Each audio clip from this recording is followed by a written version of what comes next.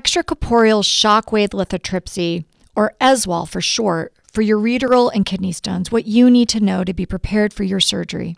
Let's first talk about what is ESWL. ESWL, or extracorporeal shockwave lithotripsy, uses shockwaves to break a kidney or ureteral stone into small pieces so that it can then move easily through the urinary tract and pass from the body.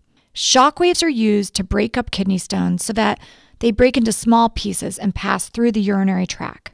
Let's review a little bit of the anatomy of a urinary tract.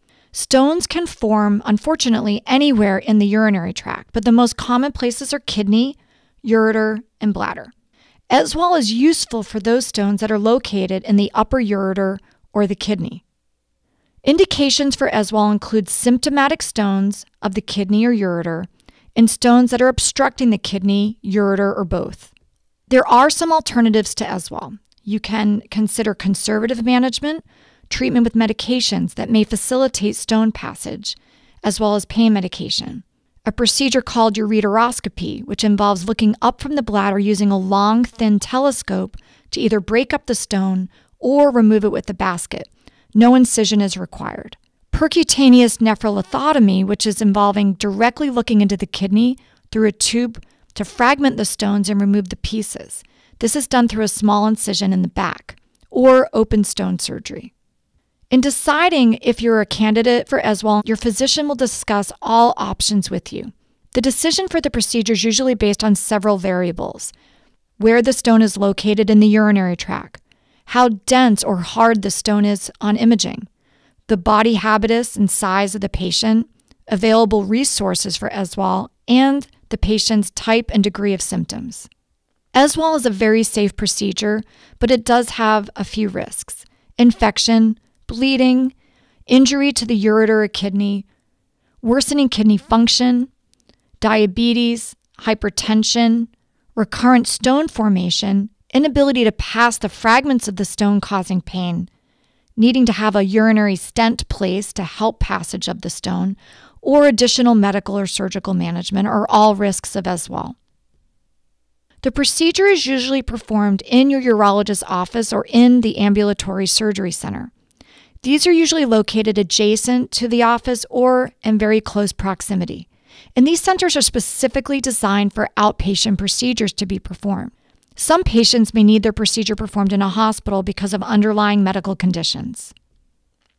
So the procedure itself involves bringing the patient into the procedure room and having them lay down on the table. The patient will have anesthesia, and then X-ray or fluoroscopy will be used to locate the stone in the urinary tract. Occasionally, ultrasound is also used to help locate the stone. Shock waves will then be focused on the stone, and the stone will be monitored during the procedure with fluoroscopy to see if it's breaking up and fragmenting successfully. After the procedure, you'll be brought to the recovery room where you'll wake up. You may have some redness or bruising on your side or back from the shock waves. You'll be given prescriptions for medicine that will include potentially antibiotics for a day or two, pain medication, as well as medicines that will help force the stone out, such as Flomax or tamsulosin. You may also require stool softeners if you're taking oral pain medication. You will need another X-ray before your follow-up visit with your surgeon and possibly an ultrasound at your follow-up visit. You'll be given all these instructions as to when and where you should follow up. After the procedure, you should expect to see blood in the urine that could last a few days to weeks. It's really important to drink plenty of fluids to help flush out the blood and help facilitate passage of the stone. You may have mild burning with urination that can last a few days. Tylenol usually is enough to help with this, but you'll also be given potentially a narcotic pain medication if you have severe pain. Most patients can return to work after a few days after the procedure. You will likely pass the stone fragments, and it's important to strain your urine and bring any fragments into the office during your post-op appointment to be given to your doctor for analysis. It's very important to call your doctor if you experience a fever greater than 101.5 after the procedure. If you have chills, nausea, vomiting, severe pain that you can't get under control with pain medication, constipation, even with using stool softeners, or excessive bleeding. The procedure will take about 30 to 45 minutes on average, but every case is different.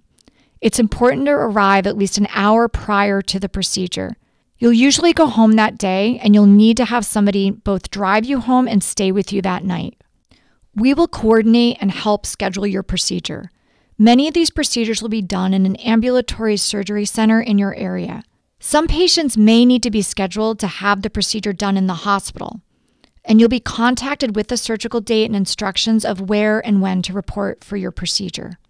The pre-authorization process is essential, and we will communicate with your insurance company to determine your coverage and if any copayments or deductibles are owed.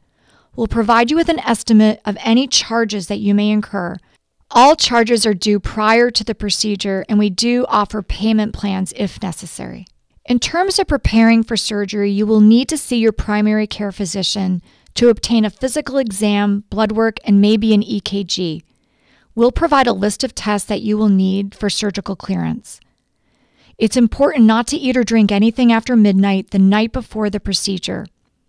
You may need to stop aspirin or blood thinners depending on your physician's instructions, but please never stop these products without discussing first with your primary care physician.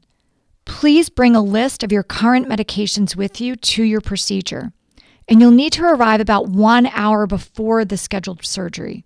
It's important to have somebody drive you that will need to be there waiting the entire time and then drive you home after the procedure. In terms of urinary stone disease, you may be at risk for making more stones. You should discuss with your urologist additional workup and therapy to help prevent this from happening. All stone formers are greatly encouraged to drink large amounts of fluids. We do hope that your procedure goes well and that you have a speedy recovery. We greatly appreciate your feedback regarding your procedure because we're always trying to improve the care that we provide our patients. If you have any questions regarding your procedure or your recovery, please contact your doctor. Thank you.